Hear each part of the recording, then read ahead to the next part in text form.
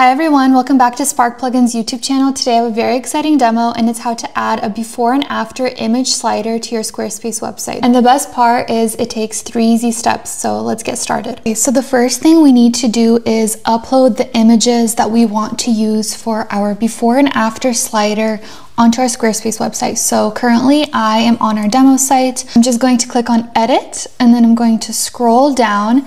And for this demo, I'm just going to add a section right over here for no particular reason. And then what we're going to do next is click on add block, and then you can click on image. And then what I'm going to do is I'm going to upload from my computer. So I'm going to select file, and then I have these 2 images right here. I actually already uploaded these to my Squarespace and they're already in the album, but I just want to show you how to do it just in case if you didn't know. And then I am going to remove this image because I don't actually need it to be on here. Now we need to grab the URL from our images, and one of the ways we can do that is using Beyond Space copy URL features. So I uploaded Beyond Space copy URL feature to my Squarespace site. I just had to insert a little bit of code, and then I get this little panel with ground control. After I have this panel, I can switch on Assets Library Enhanced, and this will allow me to copy the image URL from my Squarespace asset library. Without this plugin, I wouldn't be able to do that. I would have access to all of these, but I would not be able to copy the image URL. I might have been able to copy the image URL to add it to my website and then right-clicking it and seeing if I could copy the image URL. But I just wanted to show you how you could use this little plugin in a sense, because it's very easy and it's free. And now I can just click the 3 little dots and copy the image URL. So I have the before and the after that we uploaded, and it's very easy. I could just have it in this asset library for all of my other images too, so it's all in one spot. But let's go back to our website, and what we're gonna actually need to do before we add anything to this block is I'm going to save this and press exit, and we are going to go to pages and then scroll down to, oops, not that one, to website tools and then custom CSS. I'm going to scroll all the way down and I'm going to paste this code right over here. I'll have it on the screen, and it's basically giving us the functionality for that before and after slider to work.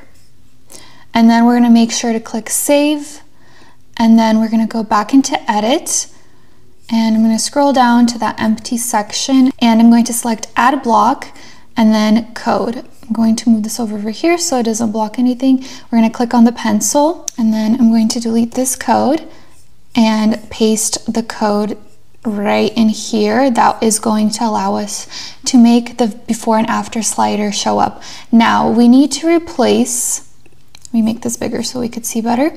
We need to replace this CRC before URL and after URL with that URL I was talking about. So I'm going to go back in here and I'm going to grab the before image URL and I am going to add it in here.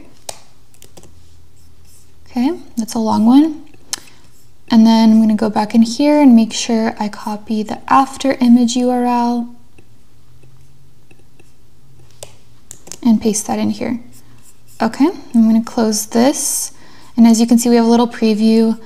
It's going to look a bit crazy because of the safe preview, but it should look fine once we save it. I'm just going to leave it in the center like that and see what it looks like. So I'm going to hit save and then exit. And there you go, we have our image URL. Now let's try to make that bigger because that is very small. We definitely want it to be much bigger than that. Okay, there, now it's showing up properly. The safe mode is always so confusing, so it's actually a good example.